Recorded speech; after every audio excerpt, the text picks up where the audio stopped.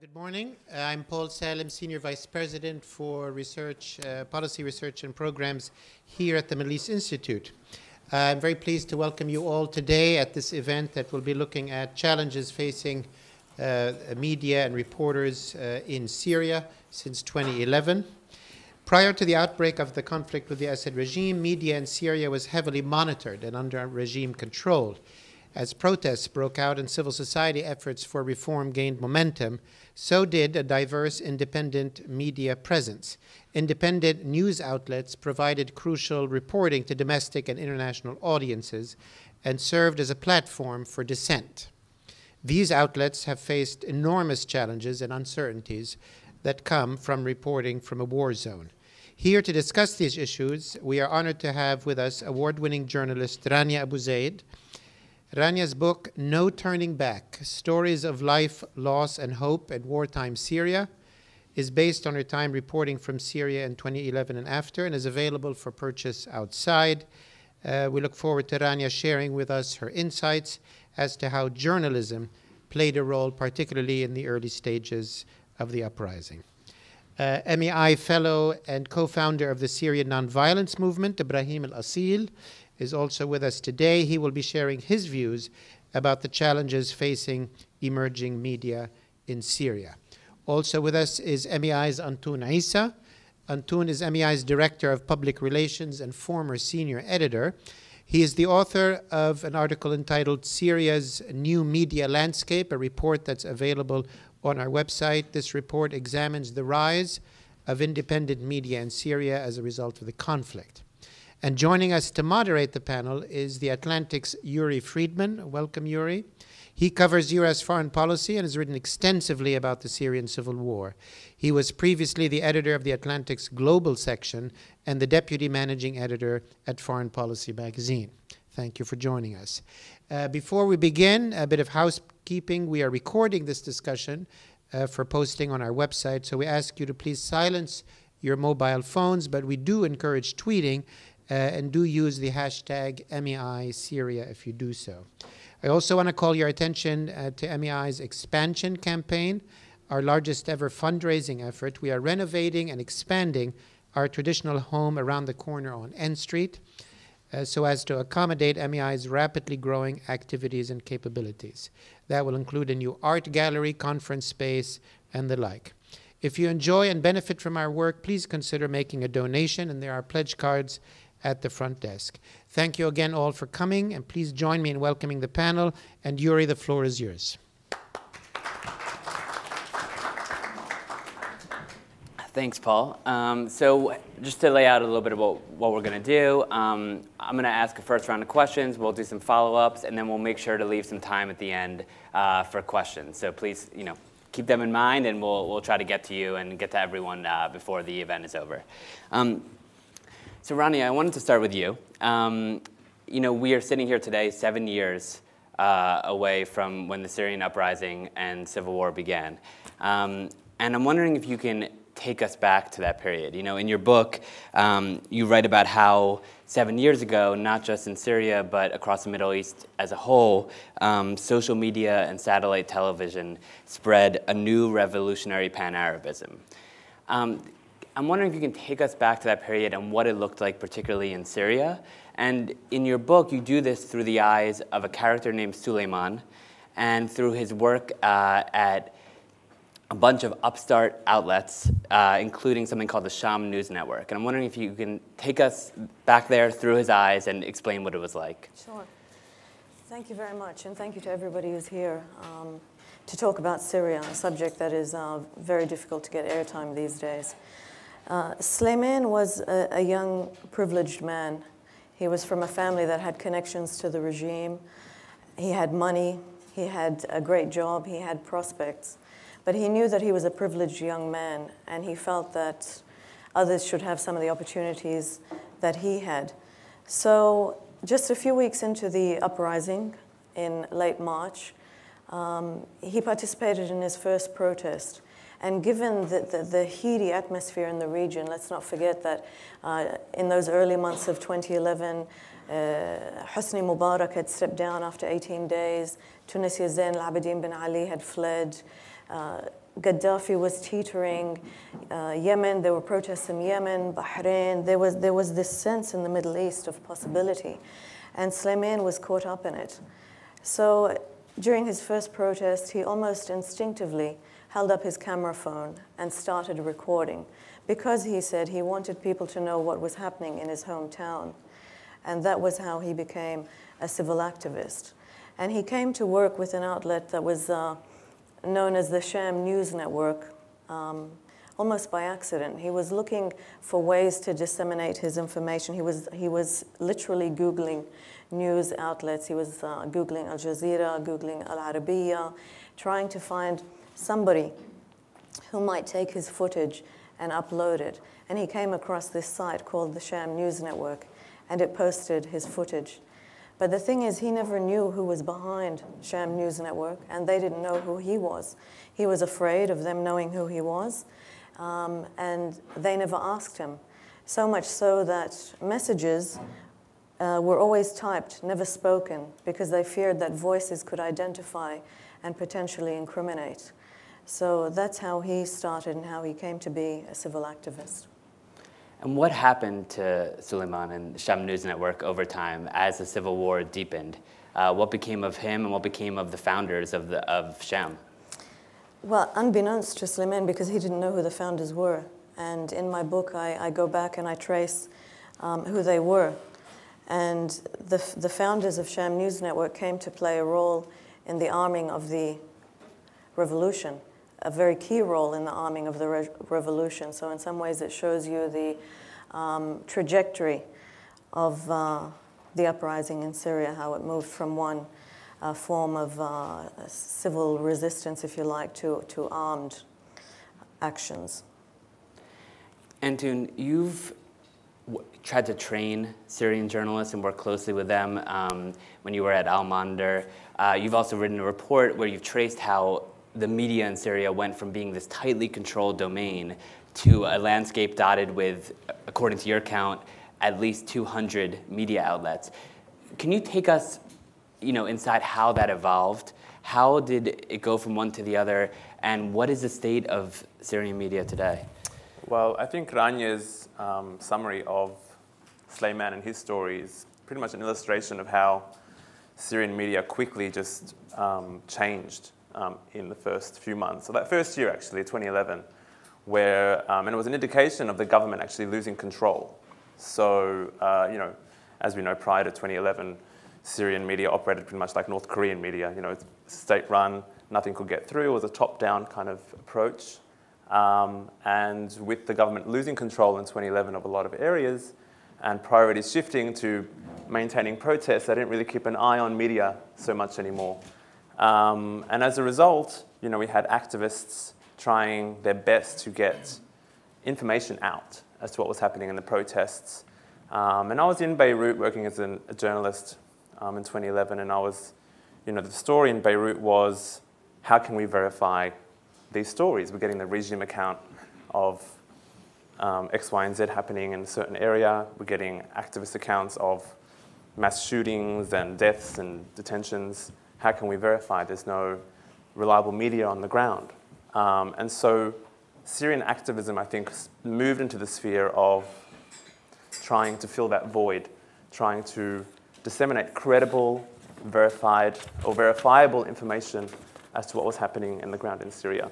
And as a result, you saw this proliferation of these kind of grassroots quasi-media outlets, whether on Facebook pages, whether on YouTube, social media. They were the immediate channels. And so I guess that's probably the start of how it all kind of went. Ibrahim,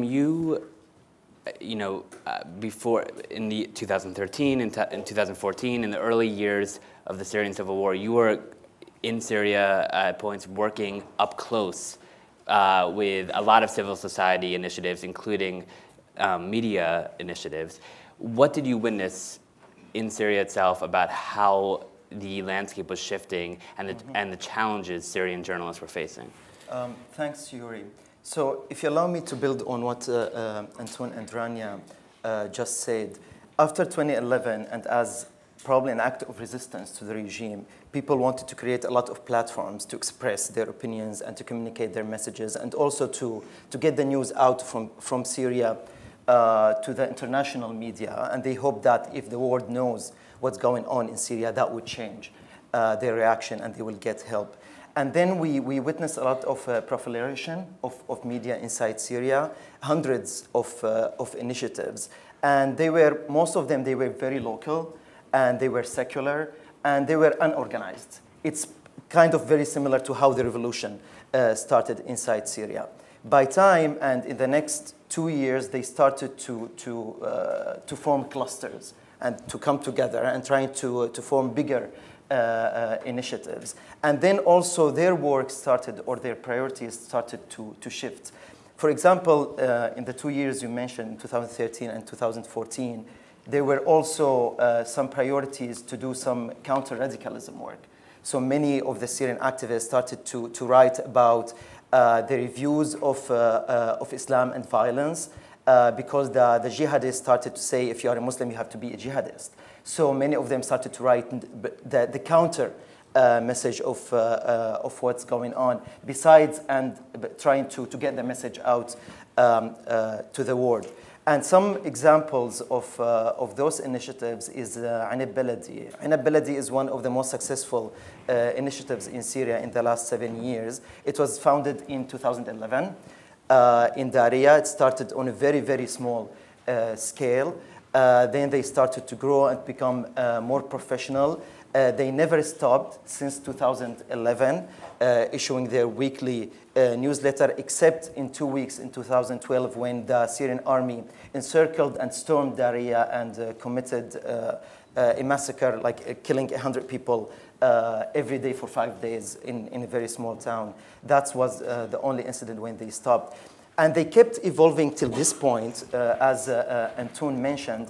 And now it's very interesting to see what kind of work they do. They're trying to revive some of the old TV shows that we used to see on the Syrian TV, on the culture side, not politics. And I think with that, they're trying to create a parallel Syria, besides the one the regime that's trying to control. Because now in Syria, the regime is controlling bigger and bigger land by time, and they're losing ground. So they're trying to make sure they don't lose the virtual space that the civil society created, where people can think and talk and communicate their messages. Do they have the resources to do that? Can they create something like that, or is it just a dream, an aspiration? No, actually, it's a reality now. And I think that's one of the biggest challenges of the Syrian civil society, or what they're trying to do, is to make sure their media outlets are the reliable ones, not the regime ones. So now even, I mean, if you want to go and see the people in Damascus and in Aleppo, when they want to read articles, not the political news, because this is like a red line on where you are, what you want to believe and your security. But if they want to read about the Syrian history, if they want to read, if they want to listen to a show discussing the Syrian music, they go to Syriali radio, which is part of the civil society. The regime, I think, part of the change in Syria in the last 7 years, it lost the control over the social structure, regardless of the army and the armed conflict. I'm talking about how the society is formed now. The civil society and the revolution and the activists succeeded in creating a different reality or different structures where people from different sides go and read and interact with those outlets. And Baladi now has, I think, around 1 million followers on their page, and we're talking only about Syria, like it's a small country. So you can imagine the size of following they got in the last few years. Do you think these things can survive if these groups, if Assad starts control over much more territory and kind of consolidates his gains and emerges in some way victorious? Can this be sustainable? Can they retain this social space? Yes, I think so, especially that many of them now, they are operating from outside Syria. They have like smaller points inside Syria, and sometimes they have to move, depends on the armed conflict scenarios on the ground. But I think they will succeed in doing that, especially because the armed conflict is taking different trajectory. So the Syrian civil society wants to make sure they will have their own space, regardless of the outcome of the armed conflict. And that's why they are focusing on that. And they shifted also from focusing on the news, which how it started, they just wanted to let Syrians and the world know what's going, to more intellectual discussions, to more cultural programs and shows, whether on their radio stations or magazines or their video programs on social media. And I think to a very far extent, they succeeded in doing that. You know, we can talk about Syrian media as an abstract concept, but Rania, one thing I was struck by in your book is you have a scene where you describe news coming out that Assad might be prepared to step down in 2012. The Russian ambassador in France had said something to that effect. And you describe the scene in a town where there's celebratory gunfire in the streets and people are pouring out of their homes ecstatically and parading around. You describe in another point these Free Syrian Army fighters glued to their computers following the news. I'm wondering, is following the news a wholly different experience when you're in a war zone than it is in any other circumstances? Does it have a certain, is it kind of absolutely vital in a way that we don't think about when we think about just following the news, you know, here or anywhere else? No, absolutely. It's a luxury to live in a place where you don't have to follow the news, because not knowing the latest information is, you don't need to know the latest information. It's not literally a matter of life and death, and that's a luxury, to be able to switch off the news and not have to follow it. Most definitely. Yeah. Were there certain outlets that you found that were most, when you were doing your reporting, were there certain outlets that you found were most prominent in being able to convey what was happening on the ground that people kept turning to? I think we have to be careful because an activist is by definition an advocate of a cause, not an objective observer of something. So we have to be careful when we talk about independence, and to make the distinction between independent and activist, because otherwise, you know, I mean, some activists are and even activists are a spectrum. Some of them are extremely reliable in terms of the information. Some of them are mirror images of Syrian state TV, and they hide some of the things that their own side does, in the same way that Syrian state TV manipulates the story of what their own side does. So we have to be clear, we're not talking about one particular thing. It's a spectrum, and it runs the gamut of all of those you know, varieties. But certainly, you know, there are some who are, it's very difficult as well to push back against armed forces, for example, to criticize your own side when your own side is, might be various militias, and where, you know, when you're in a fragmented war zone where every man with a gun has become an authority, it's a very difficult thing to criticize the mistakes or the crimes, in some cases, of your own side. And that's something that also needs to be discussed when it comes to the dissemination of information about what has been happening in Syria. And that is something that we, as journalists who cover Syria, must always be mindful of. Not just the information, but who is providing the information, how can we verify it, and how reliable is it? Just because somebody says something happened doesn't mean it's true. Even in very emotional circumstances, East Aleppo or Ghouta now, or wherever it might be, we always have to keep our journalist hat on, not put on an activist hat, as journalists covering this, and try and verify information as best we can. What do you follow when you're trying to get news out of Syria? What do you? I'm in Syria trying to get the news. You're doing it yourself. Yeah. We follow you. Yeah, right, yeah. Thank you for doing the great coverage. Do you think there's such a thing as independent media in Syria? I mean, I think there are certainly aspirations to independence, definitely. There are some people who I have found to be credible just because of my personal interactions with them.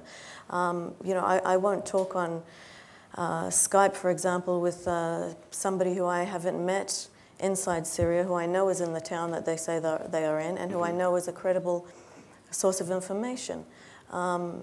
But I understand the challenges when you're not in Syria, that not everybody can go to Syria, and you can't develop those relationships. I understand that challenge, but what I'm saying is that even when we're faced with that challenge, we must be aware of these issues.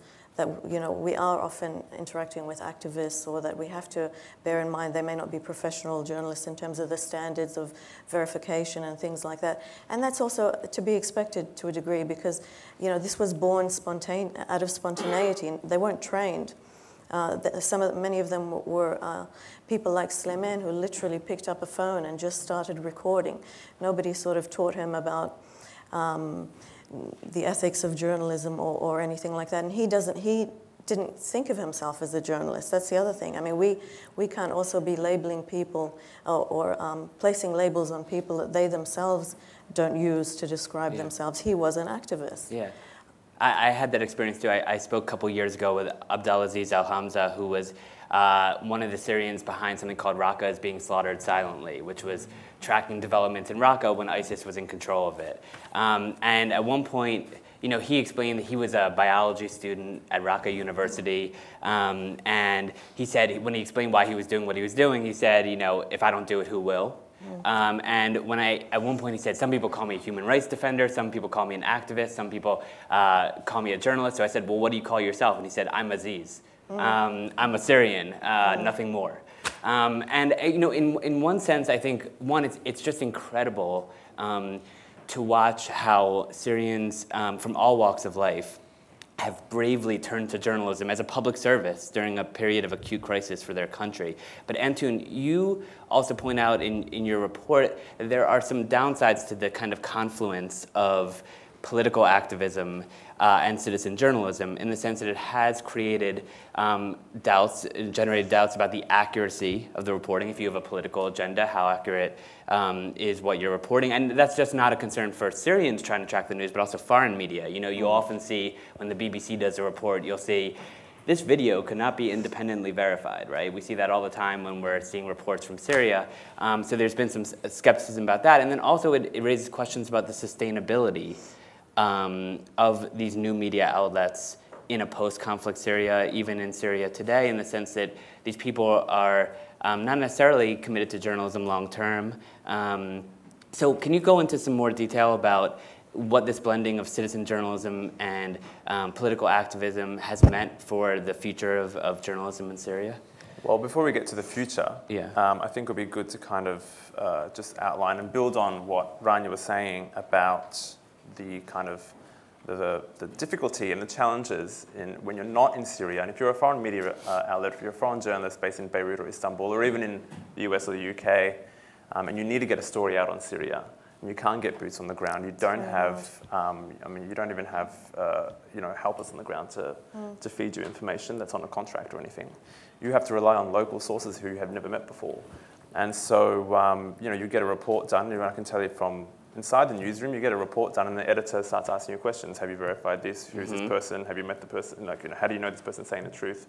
And if you look at the reporting of the Syrian war, particularly in the first 2 or 3 years, there were several cases of accounts that were published that weren't verified and turned out to be not entirely accurate. So, and when those stories, and there was that infamous story with that BBC published that photo of that girl jumping over all these dead corpses, but that happened to be in Iraq, but they posted it as being in Syria. Yeah. After that came out, foreign editors really clamped down, and hence the whole, we have to emphasize verification. Yeah. And that kind of put a bit of impetus on the Syrian, the would-be journalists inside the country to start professionalizing a few things happened. That was the first thing. There was this impetus to start professionalizing their stories. And then there was a lot of support coming in from Western media NGOs to start training Syrian journalists, or in these areas where the government no longer had control, mostly in southern Turkey, on the ethics of journalism, on the technical aspects of journalism, so how to film, how to record, how to ask questions. There were a whole range of things. And that was possible because at that time Turkey had an open border policy, and a lot of Western NGOs set up shop in Gaziantep and so forth, and were training repeatedly, and the standards started to improve. And so as a consequence, the stories coming out of Syria were better sourced, so to speak. Then in addition to that, Syrian media outlets that were starting to be formed several of them started to take this aspiration of becoming more independent and actually building a media culture in Syria that met the standards of objective reporting and analysis and so forth. In my report, I tried my best, and it's probably not the most perfect attempt, to try and differentiate between that kind of activist journalism and independent journalism, because there was a difference. There were a few media outlets in Syria who, were probably sympathetic to the revolution for sure, but, they were determined to establish a kind of independent, respectable, reliable media culture in the country, which is part of the revolution in many ways, so to speak. And they sought themselves to differentiate from, the kind of activist media that would propagate one side against the other. That was the difficulty was there, but there were pathways to get out of that difficulty in the early stages.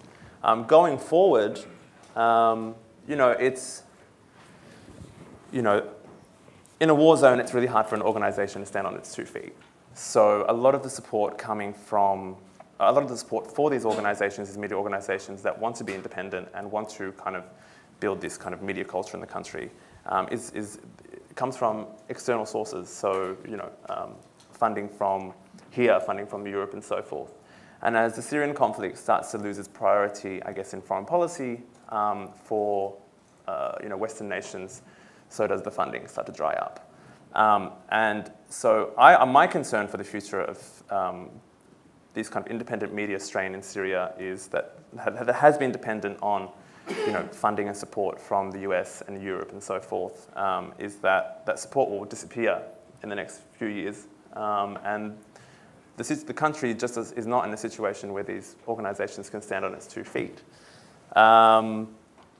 So that's my concern. Is the funding still, funding and training and support still happening at the moment? Is the U.S. government, European governments, European and American NGOs, are the levels, have the levels been similar, or have they petered out? No, several European governments have maintained their support. There's still questions about the U.S. government, obviously, because we just had a change in hands yesterday in terms of the head of the State Department. I'm sure he'll do a review of the programs that have been in place.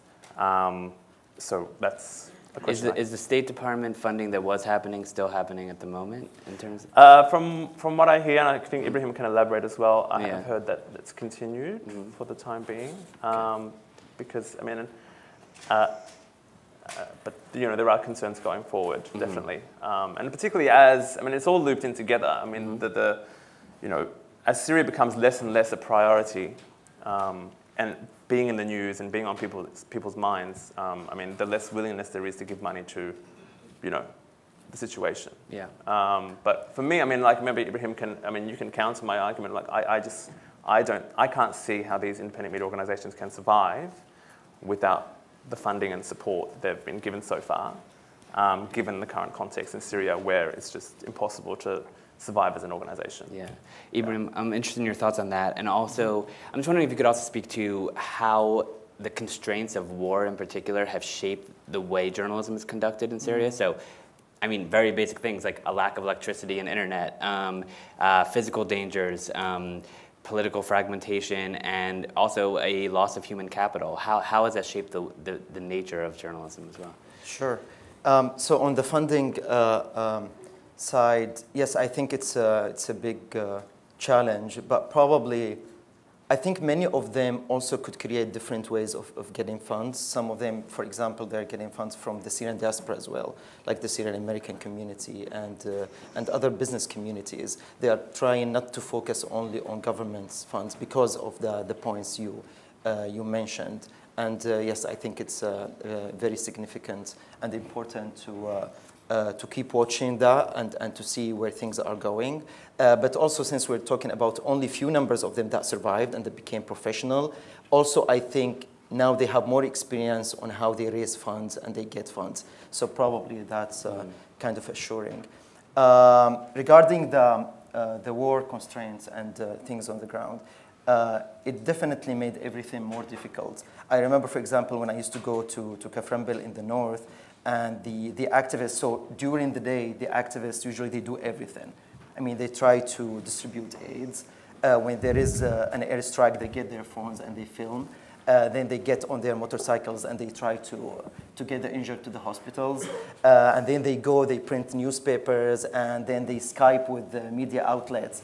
And when they want to do any interaction through the internet or post some news or videos, they try to do that in a very short time, because they know when the electricity goes off, for example, they have their batteries and it lasts, for example, for 20 minutes. And there are 3 of them in one room. So they say, like, you have 7 minutes, I have 10 minutes, etc. And then they organize their work, and it's fascinating. And then they go, like, they turn it on, and it's like an operation room. Everybody working very quickly and trying to get their job done. And regarding other challenges, I would like also to touch upon. I think the armed groups is also a challenge, although they are both seen from the international community as one side against the regime. Internally, it's not that easy or that simple. Many crackdowns came from armed groups, and many activists were detained. Many newspapers were shut down in those areas. So the activists or the Syrian civil society is also trying to face that challenge and to find ways where they can continue operating without just going into an open confrontation where they all get detained or killed. So they're trying to find that balance. Another challenge is actually the Russian media and the smear campaigns against, for example, the white helmets. One of the most successful initiatives and projects in Syria, and it's under constant attacks. And even, for example, Firas Fayyad, the director of the movie on the white helmets, Last Man in Aleppo, who got nominated for the Oscars.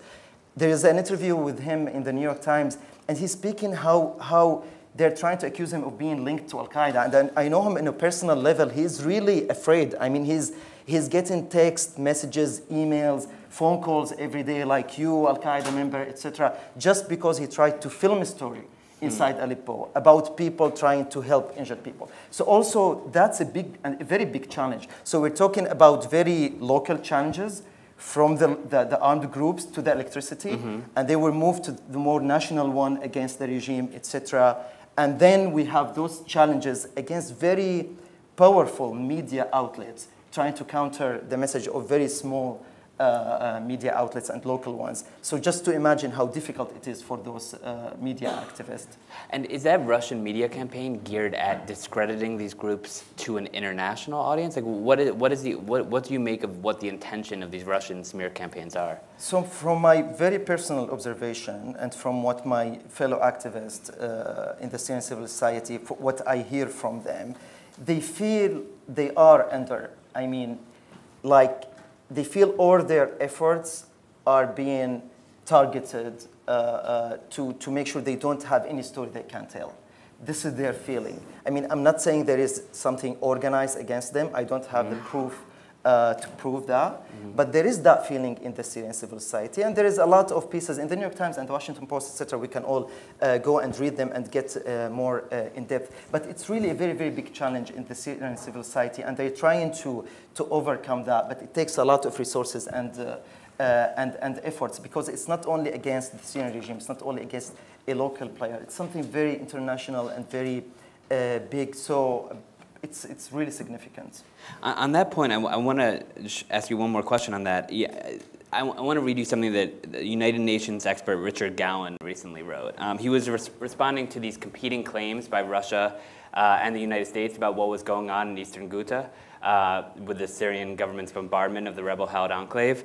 And he noted that nowadays, with unverified social media posts and sophisticated state propaganda, like some of this Russian propaganda, and also the complexity of kind of a civil war wrapped in a proxy war, inside a great power war, that we have a fragmented media landscape, different images, different narratives, no facts beyond doubt.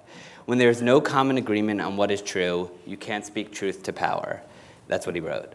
And I'm wondering, Ibrahim, what you make of that observation. Is there something particularly challenging about covering the Syrian conflict in an era of, propaganda wars and claims of fake news?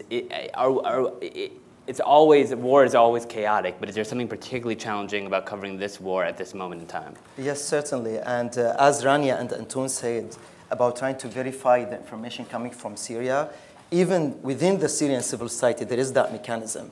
Because sometimes you have people, for example, in a besieged area, and they get emotional, and they think, like, if I say 100 people got killed, nobody is moved, let's try to say 200. And they were trying to make sure, is that right, is that not, before we communicate it to the international media. So it is very difficult, because sometimes things get emotional, and sometimes people are frustrated. Mm-hmm. And then also for more technical challenges like the funds, the resources, what language to use. Because for the local initiatives, when we had that argument with them at some point about what kind of languages to use, would you say the fighting parties? Do you say the regime? Do you say the war criminal? And for them, some of them, they say, I see your points, but I'm not the BBC. I'm a local activist. I want to convey how my community feels, which is also, I mean, it makes sense from one point of view. But you also want to create that bridge between the international media and the local activists to speak the same language and try to encourage the activists to be as neutral as they can. But it's not easy. I mean, when you are reporting news about your own family, your own village, the things you love, it's very, very difficult to become neutral. You're not saying, that's one of the challenges, besides, of course, the one you just mentioned, where it becomes part of also an international conflict and regional conflict, and it's always difficult to report the news and to find an outlet that's also willing to take the news and write about it or talk about it. Yeah. And Rania, we've been talking a lot about Syrian media. I'm wondering what do you think about how foreign coverage of the Syrian conflict has changed over time since you've been covering it back in the early days of the uprising and the civil war? And also, what obstacles you've run into in trying to convey your reporting to international audiences? Well, we can't get into Syria anymore. It's the Turks have erected a concrete barrier along the border there, and they're shooting dead anybody who's trying to get across. So that's one obstacle, which makes it very hard to get into northern Syria to see what's happening there. From the regime side, visas are very difficult to come by, and they blacklist people all the time as journalists. So it's very difficult now it was always difficult to get into Damascus and Assad-controlled areas because he needed a visa. But it wasn't so difficult in the early days to get across from Turkey into northern Syria. And with time, that border has become much, much tighter, to the degree that now, as I said, you literally risk death if you try and get across that border now. So we can't see what's happening. And that's very frustrating. It's very difficult to report a story when you're not there. When's the last time you were there? The last time I was there on that side was, I'm going to say, like spring 2016, and I was there mainly for book research, to do the last bits of research for the book. And that was the hardest journey I've ever taken. I mean, I'm always smuggled in and out, but that one was just, it was really, really difficult. Did you go through Turkey, or? Yeah. I did. Yeah. I did. So it's very difficult. I mean, logistically, it's difficult to get in. And in terms of interest has waned. And, you know, we've seen this. It's a long-running conflict. It was the same thing with Iraq. It's the same thing with Afghanistan. How many stories about Afghanistan do you see in the press? And so this is a sad reality that interest waxes and wanes. But in my experience and the experience of my colleagues, who not only cover Syria and the Middle East, but broader international stories, all Trump all the time is locking out so many other stories. And I think that is dangerous, especially for in the US, because it's not as if you're locked out of the world. You're still engaged in the world politically, diplomatically, militarily. So you need to understand the places where you're trying to either influence or where you're present. So I think it's a very dangerous approach to not really understand what's happening beyond your borders, and it's been really, really difficult to get not only Syria stories, but international stories. The news hole for foreign stories has shrunk. And it seems like it's such a paradox too, because you're saying you've had more restrictions in getting in as a foreign journalist, but in some ways, over the long course of the Syrian conflict, which has happened in the 21st century with all these technologies, we have more real-time information about this conflict, arguably, than we've had about many. We have snippets. We have snippets. We have snippets. Mm-hmm. I want to know what happened before. I want to know what happened after. I want to understand the context. I want to know who's filming it. And I want to see what's beyond the frame. Let's not forget that social media is often things that somebody wants us to see. We need to see everything. So that's a big constraint. And how does a conflict constructed in terms of coverage with snippets, what does that mean for the picture we have of the Syrian civil war at the moment? I think there will be case studies written about. I mean, Antoine has done something about the Syrian media, but I think there will be. I think Syria will serve as a case study, just to answer that question. Mm-hmm. Yeah. And Antoine, what Assad is asserting more control over Syria at the moment. What do you see as the future of Syrian media? Like, what do you realistically see happening to this rambunctious media that erupted out in 2011, 2 years from now?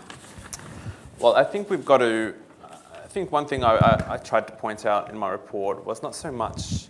I mean, yes, there are, the number of media outlets, where they're located, how they're going to get funding, who's reporting, how they're going to do, that kind of technical side of things. But I think it's also important to look at the trends that have happened in the last 6 years. And the kind of shift from this kind of top-down media culture where information was just consumed by the state. Now it's kind of not that way anymore, even in the regime areas.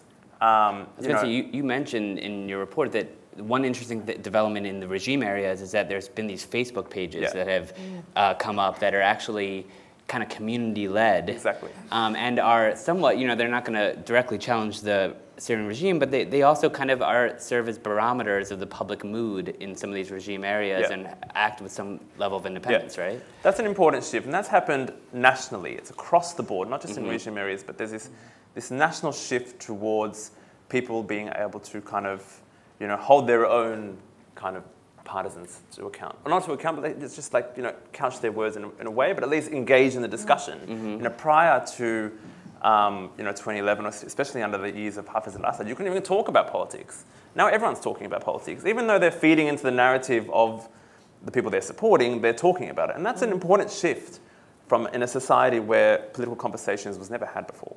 And we've got to talk about it in those terms. Political culture and media culture are kind of intertwined, and it's starting from ground zero in Syria, in that sense. When you've had 40 years of a complete blackout, that's an entire generation where political or open thinking or critical thinking has never been kind of part of social thinking, the way society operates. Now, especially with social media and smartphone technology, and making it more difficult for governments to control information. And especially in Syria, even if Assad does take control over the whole country, which is still unlikely, but even if he does, it requires a lot of capital and resources to control information in the day of the technology that we have. And Syrians have access to that technology. And the shift, that cultural shift from not saying anything about anything, so now I'm talking about politics, and I'm going to keep talking about politics, and starting these Facebook pages and posting on these comments. That's the future for me when it comes to Syrian media, because that's instilling into a generation that you are able to speak, that you couldn't do that before. So you don't think that's a genie that Assad can put back in the bottle? No, I don't think he can. I mean, unless he wants to put all of his people into jail, which I'm sure he'd love to do, but I mean, he doesn't have the space. So, That's a depressing thought. Ibrahim, I'm wondering also from the perspective of someone in the Syrian diaspora, and there are many Syrians right now who are outside of their homeland. How do you keep informed about Syria? How do people in the Syrian diaspora stay abreast of what's happening? And again, just like we talked about, Rania, with you, in Syria, news is of vital importance. So is it outside of Syria. You're following if you can get back to your country. You're following if your family and friends are okay. This isn't just like the nightly news broadcast. This is something much more. So what do you stay informed about, and what do others in similar situations do? Mainly through different Syrian outlets that through the last few years proved to be credible through the different incidents that Antoine and Rania mentioned. By time we realized like some of them they exaggerate or they just spread fake news, etc. But I think now there are few outlets that people know they are credible and reliable. And that's where either Syrians or non-Syrians usually get their information from. Sometimes they are newspapers, or sometimes they are just individuals who are known and they have Twitter accounts or Facebook accounts. And then you can follow the news from there. Regarding also, so it's not the New York Times or the Atlantic or the BBC? Not always. Okay, I'll take it. But what do you think you're getting through that you're not getting through these big news outlets? Because I think a lot of us are getting. I'm certainly getting a lot of my news from major American news outlets. Yeah. What am I missing by following those as opposed to what you're tracking? So the Syrian conflict is many layer conflicts, right? I mean, you're talking about different layers of conflicts overlapping. And usually the international media, they just see the armed conflict. And now when we're talking, for example, about the control in Syria, we all imagine a map colored different armed groups who's controlling what. This is important, significant, and it tells a lot. But this is not the only conflict. Beneath that map, there is a lot of changes. And who controls the structure of society. Prior to 2011, the regime controlled Syria, not only media, not only the military or the security branches, it controlled the structures within society, from sport to art to factories, etc. Now those structures are not controlled by the regime. So even if the regime becomes an occupation force of all Syria, as Antoine said, it won't be an easy task, or it won't be achievable to recontrol all Syria again. So I think that picture is usually overlooked in the international media when they talk about Syria.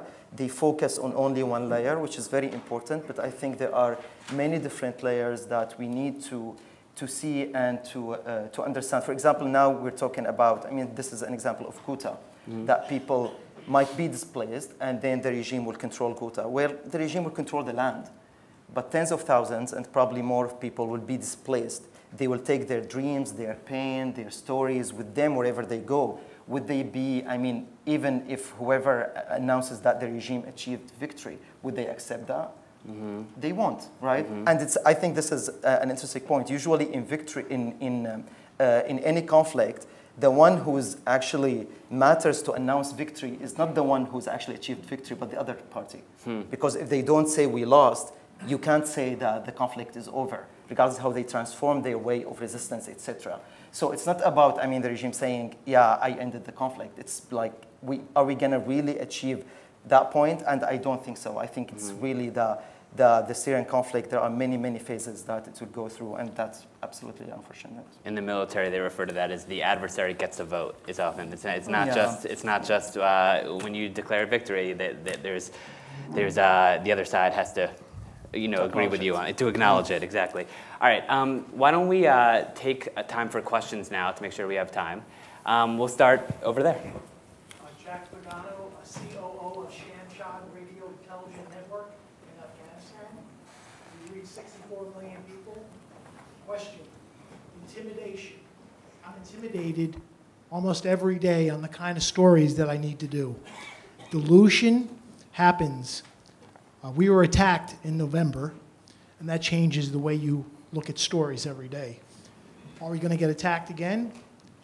So every day I send out my reporters, I'm looking at the perspective of how can we get the story but not get attacked, but not get intimidated. So tell us, how did you Directed to me? Yes. No, it's a big issue, and it's especially big for local Syrian outlets that live there. That's why I was saying that the presence of the armed groups is an intimidating factor, and it's very difficult for local Syrian journalists or activists to report on some of the excesses of their own side, even though some of them are doing that. I mean, in my personal experience, well, I wasn't living in Syria, so that's the first thing. I was going into Syria, but then I was coming back out. But I was going in there frequently, and I faced, I I was blacklisted by the regime, first of all, in the summer of 2011, banned from entering the country, so that side was locked to me. But even on the rebel side, I was often hauled in for interrogations. They didn't like my work, they didn't like my story, some commander was upset. And that happened often. And the thing that I relied on was that it was the truth. Point out where it's wrong. Point out where I misquoted you. Did you tell me that? You know I'm a journalist. You know that's what I'm here for. Did I ever tell you that I wasn't? And so far, that has worked for me. But I know that it doesn't work for others. And I know that you know, there are some people you can't reason with. For example, there were some cases where Syrians would call me up and tell me, listen, maybe you shouldn't go to this area because Commander so-and-so is really not happy with your story. So I would heed that advice and I'd stay away. You can't always push back. You can't always confront because you have to know when to confront and when to pull away for your own safety. So that was my personal approach. So there were areas that I would stay out of. I mean, at one point I was warned not to return to Aleppo because if I did, there would be people waiting for me. So, I mean, this is the level of intimidation that I experienced, and sadly many Syrians experience it even more. And it's a huge challenge. So I understand what you're saying, and I sympathize with the decisions you have to make, especially as a manager, to send people out into that environment knowing that they may be harmed. It's a very difficult thing to do, but we're there and we're trying to do our job, so we have to do that and try and mitigate the risks as well as best we can. Okay, why don't we go with you? Sorry, we'll bring the microphone over, and Ed, just please also introduce yourself before asking the question. That'd be great. Thank you. Hello, Horatio Ureta, retired from the U.S. Department of State. As you're talking about, the influence of, on different media outlets, the Assad regime, or the media that's pro-Assad, how much influence is there from external powers? And by that I mean specifically Iran, that has, supported the Assad regime so much on, you could say, even using Syrian media as propaganda, or even to an extent, broader, say, Iranian goals, or not, because they're not very happy with the Saudis or the Emiratis or that. So the influence of external forces on the media. You guys want to take that? In terms of funding or? The messaging? I mean, the Syrian state media has maintained the same narrative since day one, and it's been effective, which is that it's one of nationalism, it's one of secularism, it's one of protecting the Syrian cultural mosaic against a jihadist invasion bankrolled by Saudi Arabia, Qatar, and Turkey that's trying to erase Syria's minorities. And the Syrian way of, not Syrian minorities, sorry, the Syrian way of life, which is that, we're Muslim, we're Christian, we're Druze, we're Alawi, they're trying to get rid of our cultural ancient civilization, yada, yada, yada. That's the narrative that they've been spinning, and it has worked for a lot of Syrians that support the regime. They buy into it, because then they just put a flag of, they show images of, Islamist opposition, and it kind of validates their narrative. So that's actually not probably the Iranian spin, because the Iranian is a bit more Islamist. So I don't think the Iranians have, are involved in that sense. But if I may add, everybody's trying to spin everybody.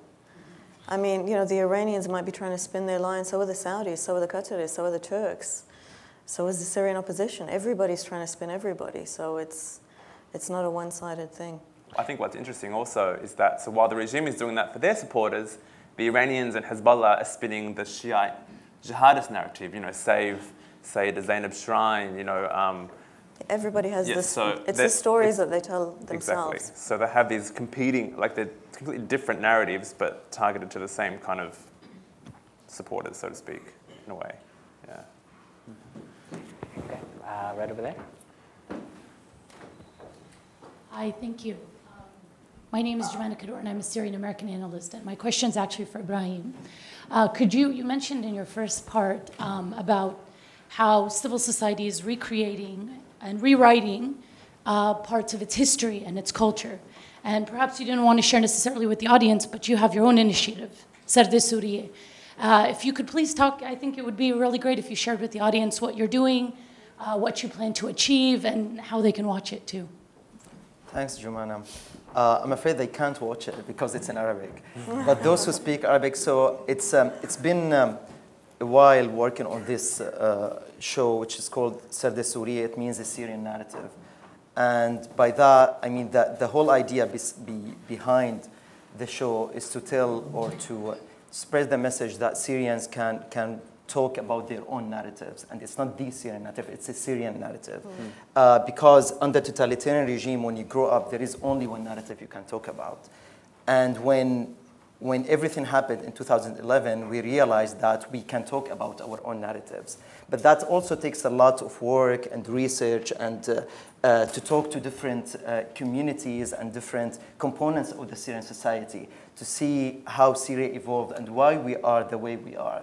So from the show, I'm trying to move the Syrian argument from just, I mean, if you are pro or against someone, to more of who we are and what we want to do and what kind of a Syria we want to have in the future. And to achieve that, we need to understand as Syrians where we came from and why our borders are, for example, the way they are, why the regime is the way it is now, and why we were not able in the last few years to have a different outcome from the conflict. So that's it, and actually that's also another reason why there are no subtitles, because many friends, they ask for subtitles, but we want the show, me and actually my brother is working with me as well, to be directed towards Syria and to give that feeling. Because again, many Syrians, sometimes when they feel that you're saying something to a different audience, they have that reaction, like, no, we don't want to engage. But when they feel it's a Syrian argument or discussion, things are different. And I realized in the last few weeks, after starting publishing the show, the friends' requests and followers, where they're coming from. And it's interesting that, again, they are coming from areas under the regime control or areas that are well known to be loyal to the regime. So that's also something I'm trying to achieve. And thank you, Jumana, for highlighting that. How are you distributing that? So it's on Facebook. We started that only through our personal pages. But also other platforms, they reached out and they offered to help. So now we're trying to see how we can take the number of viewers to the next level by partner up with different platforms. And are you speaking to Syrians both inside the country? Like who is giving these kind of narratives and testimonials? Yes, so it's based on research and interviews. And I'm trying the words to use to be away from the conflict, not because I think it's more important than conflict, it's very important, but then you give those who are under the regime control the chance to share your post without being under any threats.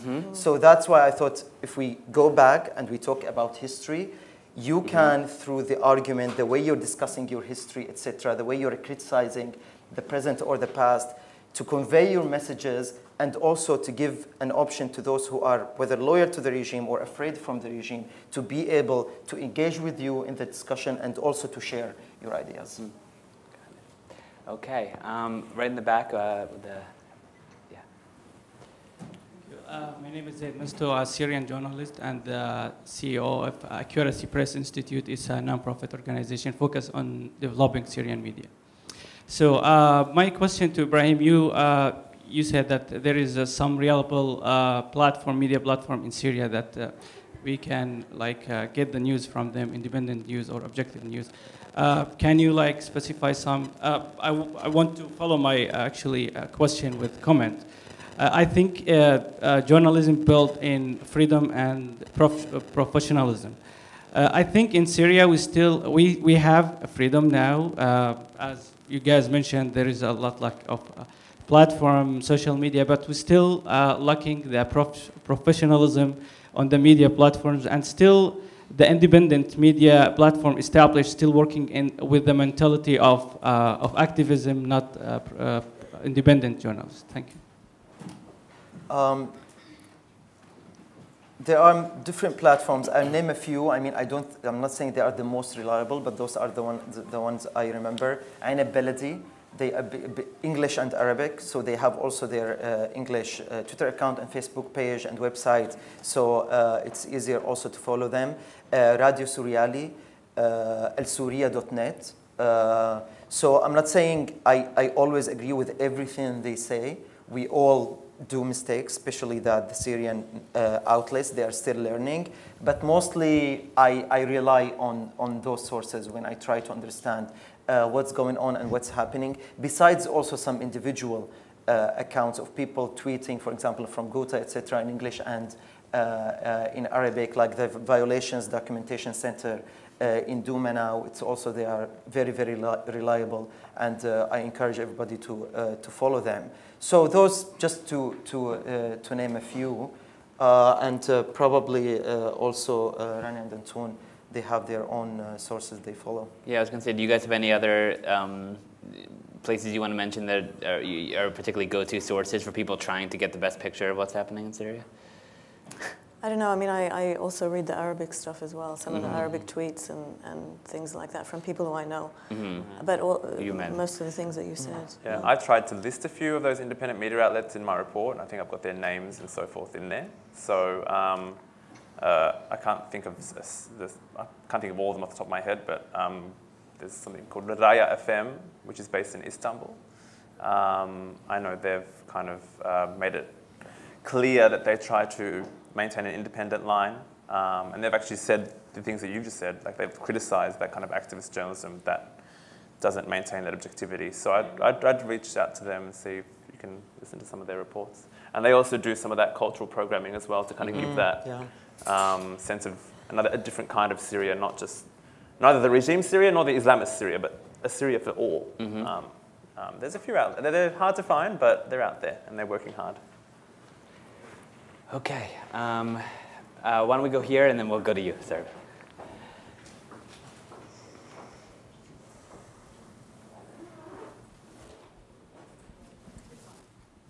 Andy Cook, University of Leicester. I really have a question regarding the term citizen journalist, because actually 99% of them are not journalists, have no journalistic training, and have no ambitions to write the news. A lot of it is just narrating the story of their lives as they are living it. In fact, a vast amount of data coming out of Syria was not aimed at creating news. It's just telling stories, isn't it? And I'm not belittling the story that they're telling. I'm just saying that that is what we're seeing because of the ubiquitous use of the smartphone. Well, that's the problem that I was alluding to at the very beginning, from that editors would highlight that there is a distinction. And I think every journalist who's a journalist would say that there's a distinction between a serious distinction between journalism and citizen journalism, and the distinctions are often the ones that you just mentioned. Yeah, I mean, I agree that's the case. But again, I guess in this context where, and this is not going to, unfortunately, given how human civilization is, it's probably not going to be the last time a war erupts in a country that was previously authoritarian and there wasn't a media culture in. How are we going to report? This is a challenge for us going forward when it comes to reporting wars. How are we going to report wars when we don't have what we think are reliable journalists on the ground covering the stories? Does that mean we don't cover the stories? Does that mean we minimize the human atrocities taking place?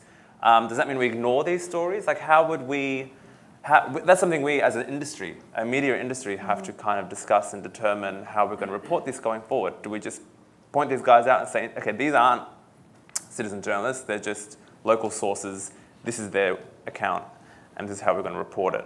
And I think as the Syrian war went on, there was more of that cautious reporting. Okay, you're not a reliable journalist, but I'll source you as maybe a local source who, with these quotes, and as my job as a reporter, I'm going to try to find more information about this story to make sure the story is full of facts and information, so the reader or the listener can objectively come up to their own conclusion on the story. But it's a good question, and it's an ongoing challenge for the industry, for sure. I don't know, do you want to add to that? No, I mean, what you said, we need to have that discussion, but I think that we should also just admit what we know and what we don't know. And don't try and extrapolate and don't try and speculate, and admit also the sources of information. and where it's coming from. Just be transparent about the information, how we're getting it, and whether or not we can verify it or not. And that's what media are doing by putting the, this video cannot be verified stuff. We have to be open about how we're getting the information. Yeah. Okay, right over there. Then we'll get to the back. Hi, Nick Riker, another British analyst, currently living here in Washington. There's been a couple of references to funding, training, infrastructure being made available to support the growth of independent journalism in Syria. And I suppose I have two questions on that. To what extent has it been successful? Are programs like that actually successful in growing independent journalism? And then there's that notion of what's independent for the second question, which is how much of that funding, training, infrastructure support actually comes with an editorial slant or not? So based on the research that I did for my paper, it's hard to kind of, I'd have the conversations with the various kind of departments that would be responsible for supplying the funding. And of course, the questions were asked, did you editorialize? Did you get involved in the kind of, the stories that they'd make or contribute? And they said, no. But they would, first they outsourced to professional media companies. So US and European governments did not directly train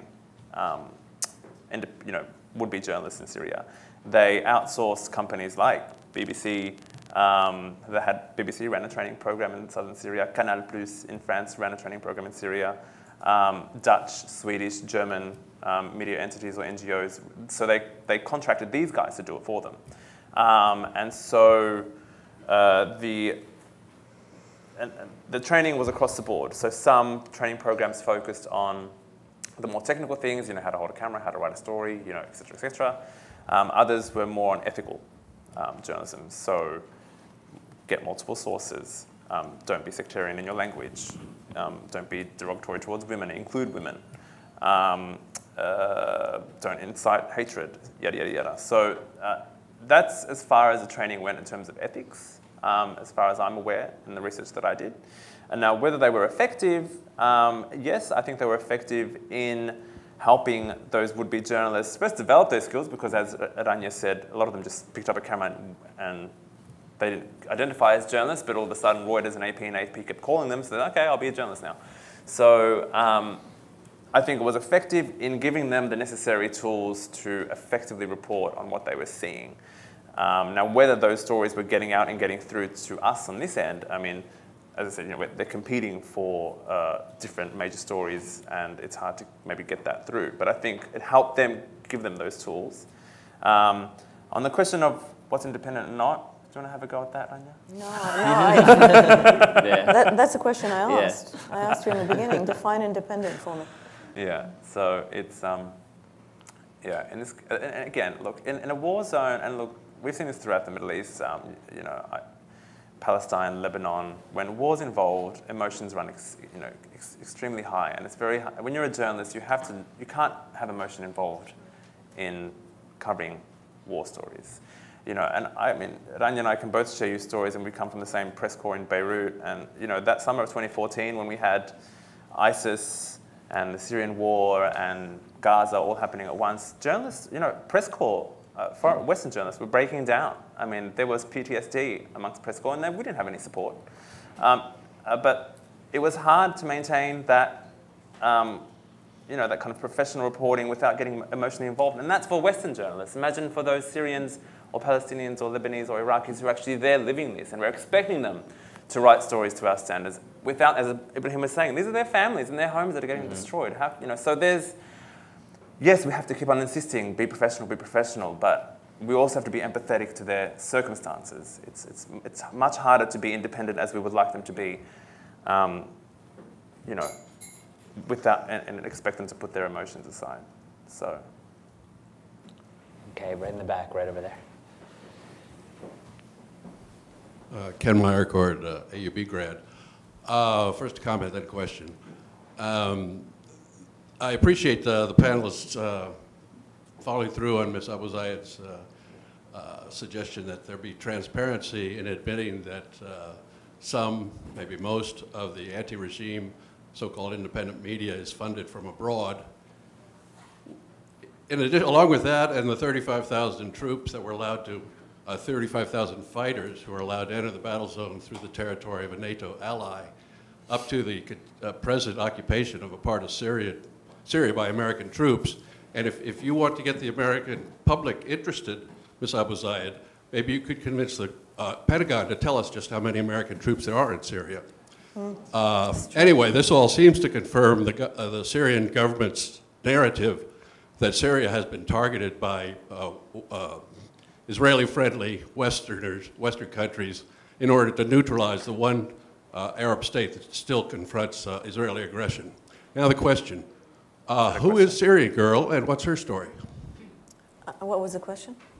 Who is Syrian Girl? And if you're not familiar with Syrian Girl, you haven't been checking all sides of the... Is he talking about Partisan Girl? No, talking about the blogger in Edinburgh. Is that who you're referring to? The Syrian Observatory mission? Oh, the Syrian Observatory? No, I'm not. Who are you? What do you want to clarify your question? A very attractive girl who calls herself Syrian Girl on the internet and has a following with people like me who has been providing information about what's going on in Syria. What's her handle so we know who she is? There are lots of Syrian girls. Girl. Okay. Are you sure it's not Partisan Girl? Syrian Partisan Girl? Because there is one. Maybe. Yeah. Is that an attractive young woman? She is. Then it's probably her. She's Syrian. If she's Syrian, she's bound to be attractive. That's all you know about her? Okay. Thank you. Okay, we'll get to it where we have time for a few more questions, so we'll go right over there first. Steve? Hi, I'm Daphne Pellegrino with Reporters Without Borders, and I'm wondering, so we've been discussing how international media outlets have been going into Syria and helping to foster this independent media environment, providing them with training to report ethically and balanced and unbiased. And I'm wondering what the sort of efforts that those media outlets have been providing to Syrian journalism as far as like protective mechanisms go for reporting on the grounds, and if you think that international media is doing an adequate job in providing protective mechanisms for freelancers going into Syria as well. Well, you did the report, so. Are you going to deflect to me for that? You did the report. Well, for international media, I think this is more, I guess, in terms of giving support to journalists on the ground. I mean, probably not enough, I would say. They do a lot of contracting. They have, guys on the ground that do a lot of the hard work, fixers and so forth, that don't get any protections. They're not on their payrolls. They don't get any benefits. They don't get any security. And they do, the bylines might be, Western names, but often these journalists would say this to you, like a lot of the people that help us do these sources are local fixers, no names, and they're usually the ones that pay the price if the story doesn't turn out the way the people in those area like. So there isn't enough protection. And that goes not just to the reporters and the freelancers, but also to the fixers that they're relying on to get these stories. Definitely not. From the international media perspective, there is the argument from the organizational side that, if we sign these people on contracts, then, we have to do massive payouts when something goes wrong. Obviously, the other side to it is that people are risking their lives to get these stories out. We both have friends in the region who work for big papers, but they're not on staff. They're still contracted, but the contracts are very loose, and there aren't enough protection mechanisms. And these guys have been on contracts, these kind of loose contracts for years, and they've been demanding to get onto the payroll and the staff to become full staff so they can get the protections. And big companies like New York Times, Washington Post, Wall Street Journal won't do it. So, but they will still keep on pushing these guys out to get the top stories and the scoops and the breaking stories in war zones. So we should probably have editors from Washington Post, New York Times, and Wall Street Journal up here so you can ask them that question. But, Okay, right over there. My name is Jordan. I'm from AU. Thank you so much for talking to us today. It's very informative. And I'm sorry if this is not your area of expertise, but have you noticed a similar kind of budding of journalism in not just Syria, but other countries like Iraq, Egypt, or countries affected by the Arab Spring? Any such similar results? Who's that addressed to? Oh, it's just an open question to the panel? Yeah. You want to take that? I mean, the thing about technology is that it has made it easier for everybody to disseminate their views. So, and it has, it's democratized the information business, if you want, in one way, because it's, the barriers to entry are a lot lower. It's not expensive to get on Facebook and post something about what you're seeing in your neighborhood. And it's not expensive to hold up a smartphone and film something that's happening that you want the world to see. So in that sense, there's a lot of information out there, but it's, in terms of, I don't know, in terms of broader media outlets, like if there are new newspapers, yes, I mean, you hear about new newspapers. But on a very sort of personal level, it means that anybody can now have a platform. And anybody can also interact with professional journalists via a platform. Anybody can tweet at any of us. And this is something that wasn't the case before when you'd send an email and you don't know if the person received it or if they didn't. So it's lowered the barriers to entry. I'll also add that I think looking at different Arab countries at the moment is a good kind of, provides good potential foresight into how Syrian media might evolve. So you have kind of like the Lebanon and Iraq model where you have a variety of media outlets, but it's kind of in the new American kind of landscape. You know, supporters of one political faction will watch one media outlet, and other supporters watch another media outlet. There's no crossover. Everyone's in silos. Yeah. There's no conversations happening between people of different perspectives. And then you also have the Egyptian model where for 5 minutes we had independent media after Mubarak fell, and it was great, and it was the beacon for the region. And now all of a sudden they've just, either thrown in jail or forced to recount, ridiculous stories. So if the regime succeeds, the regime would love the Egyptian model. If the regime succeeds in establishing full control, as it once did, it will probably go by the Egyptian model. And the Egyptians are probably helping them achieve that because they're friends behind closed doors. But I think Syria has become so polarized that I think we might end up with more of the Iraq or Lebanon model, where you have kind of wealthy people from different perspectives setting up media outlets, and then supporters just flocking to what they think is right. So the kind of the Fox News and MSNBC situation in this country. Yeah. Got it. Okay, we'll do one last question and then wrap up. Yeah. Thank you. I'm Rafi Jabouri, a journalist with Al Arabi TV now, formerly with the BBC, and I cover Syria since the conflict started. My question is about the part of Syria that is now controlled by the SDF, the American-supported SDF, which is, of course, most of the area that is, as you all know, east of the Euphrates River. Do you see a better environment for the media and journalism there? And do you see any American interest in supporting better journalism and reporting from there? Thank you. I think there is an American interest in supporting free and independent media. Whether this current administration is aware of that interest is another matter.